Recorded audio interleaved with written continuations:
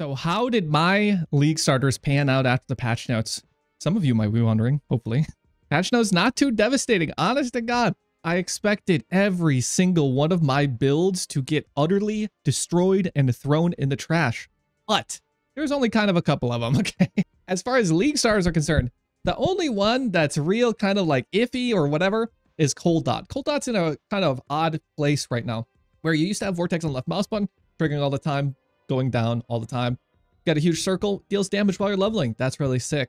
And then you just auto lay it on the boss because it's on left mouse button. Well, now Vortex has a cast time.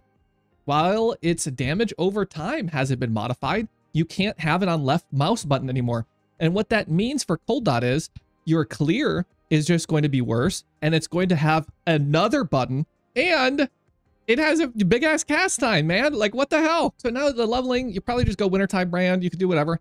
But man, when you're playing Cold Dot, it's got the same damage as before, but it's just clunkier. It's like a 6-button build now, okay? We'll break it down. You have Shield Charge on spacebar, Creeping Frost on right click, then on Q or 1, right? I'm just going to do Q, W, E, R. Q, you have your Hatred on Blessing. W, you have your Cold Snap. E, you have your Vol Cold Snap. R, you have your Curse. On T, you have Frost Blink. And now, on your second hotbar, we filled up every single gem. On your alternate hotbar, you have to put Vortex down and then cast that yourself. Now, the thing is, I already was doing a curse on hit setup to remove a button. Now you got another 6 buttons. Dude, it's too many buttons. It's way too many buttons. I don't know if I can recommend someone to play this, especially when you could just play DD instead, right? If you're a new player, you want to build all content. Like, man, Cold Dot wasn't so bad before. You got Vortex, you just pop Volt, Cold Snap. But now it's just like your clear is a little bit worse. I don't know, man. I don't know. But CF Champ, though? CF Champ, though? Corrupting Fever Champion, though? Oh my god. They buffed our Reap damage. I think it was something like 20% more damage when you've got your Vol Reap stacks up. What the hell yeah. Corrupting Fever Champion. Okay, LA or CF Champ. These are the 2 blaster builds to consider. Personally, I'm going to play some CF Champ, man. I love doing Deli. I've just been playing it every league. Okay, I'm a CF Champ sucker.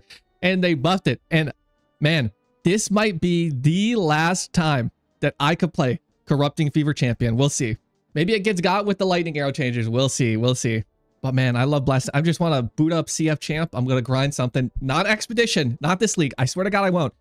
Legion or Ultimatum. That's what I'm going to do. Okay, CF Champ, log in. And then I'm going to blast some Deli. Okay, I'll keep it a buck. I'm going to blast some Delirium. Hell yeah. Okay, Boneshatter, Jug, and Slayer. Slayer, totally fine. It got buffed. Lamau. Okay, extra quality. You were never corrupting your Boneshatter to 21. There's no Vol version.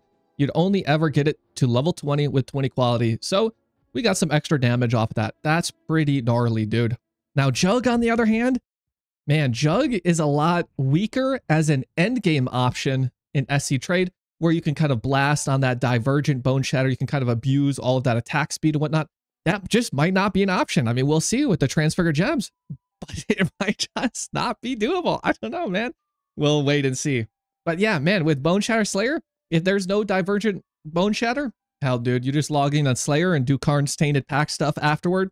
Boneshatter Jug, hey, man, you're still thick and juicy? Hell yes. You just don't get to do that Ashes divergent Boneshatter stuff, but, you know, it'll still be tanky, still Boneshatter, just, you know, a lot less damage on the top end. If you've been watching the stream, you already know, but I'll be releasing a Detonate Dead guide, okay? And this Detonate Dead, it's pretty good, because you know what I did? You'll never guess what I did. I just opened up every single Detonate Dead POB I could, and I tried to make the best goddamn version of it. I mean, it's really nothing too crazy. The craziest thing I did on Detonate Dead was I'm just using Dread Banner and a Brutal Restraint and Energized Armor, okay? I swapped a banner, I added 2 unique jewels to the top end, changed some aura effect, and it's got 95 evade chance, it's got 40k armor, and you've got 15 million DPS, but, you know, that's the stars aligning, procking, you know, whatever. But hey, even if it's half that, without the EO proc, without the whatever, with the whatever, you got like a 8 million ignite with those kind of stats. Man, you're going to be chilling in Ultimatum. You're going to be chilling when you're doing your bosses. It almost makes me want to play DD. Almost. But come on. I got to boot up that CF champion. And another Ignite build. I'm going to be doing a Maw of Mischief too. Yeah, same as last league. You know, I was kind of hoping that this league would be like a bossing league. If it was a bossing league, bro, I would have booted it up and logged into Maw. But it's not a bossing league. You know, patch notes, there's like one new boss. But, you know, he's just going to kind of be like Lycia, where you just go in there and kill him. You know, you're not like farming him or anything. I thought maybe there'd be like like Maven's mom, right? Like, you know, but no. So Maw, same old. I mean, the Stone Golem stuff, Stone Golem from my POB calculation, it went from 165,000 HP to 163. Like it went from 24 million DPS to 23.9 million DPS. Like unironically, you know, it's like absolutely no change at all. You're just gonna have access to cool new ascendancy options and, you know, whatever the hell you can get on your charms. Hell yeah, bro, log in. But yeah, Maw, bossing, okay? As far as mid-game build, bro, endgame builds on macro, Vortex Ignite, I'm praying, please, give us an instant Vortex, okay? Don't remove Vortex Ignite, come on, man. That was such a fun build. You just run around, you're like skating through Delirium maps, dropping your Vortex, the Ignites pop, they prolift, the explode goes, it prolifts your Ignite, the whole screen chain exploding, igniting, proliferating, spreading. You can open like 7 breaches and you're just shield charging around through all of them. Everything's dying. It was great. It's fucking fantastic.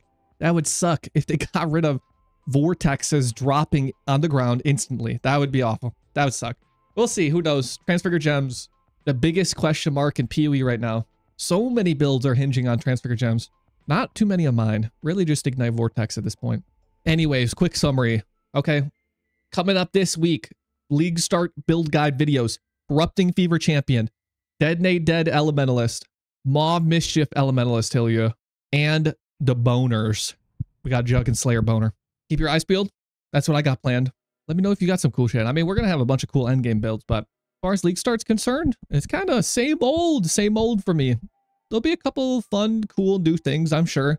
Somebody will get baited into whatever Jungrone's peddling, but you get to go with the old reliable if you want this League Start, or you could try some new and spicy shit. Hell yes. Anyways, I'll catch you guys in the next one. Logan, brother.